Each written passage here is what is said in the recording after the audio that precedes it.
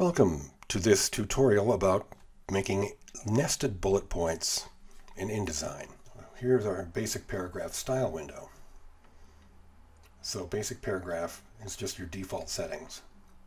So what I'm going to do is I'm going to create a new style just by clicking here and double clicking inside the style. We go to bullets, bullets, bullets, bullets, bullets and numbering right down here. And we want to select bullets. Now our left indent is at 0 and 0. So we want to just leave it at that right now and just click OK. Now we're going to start by making a text box. And I'm going to say, let's just make a list of text, like list item 1, item 4. Okay, I'm going to highlight all that text and click on basic paragraph. Or actually, click on that. We don't want our indents to look like that. So double click this style.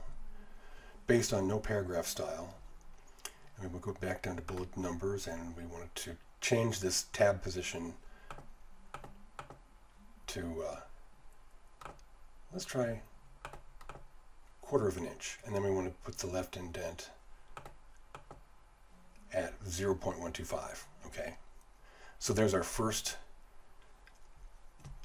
Let's take this tab position and let's take our left indent back to 0.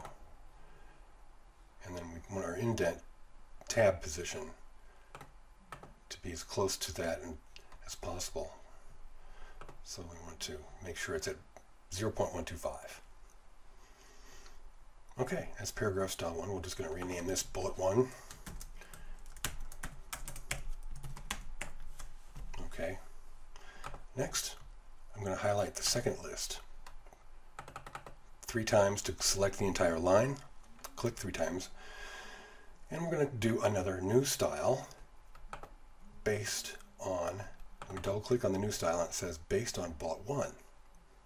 Now all we have to do is go down to bullets and numbering, and then we move the indent tab position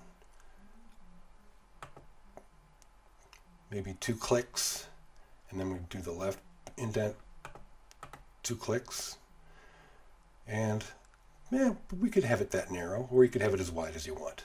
Okay, now done. I'll have to rename this style bullet 2. Okay. All right, bullet 1, bullet 2. Triple click to get the whole line.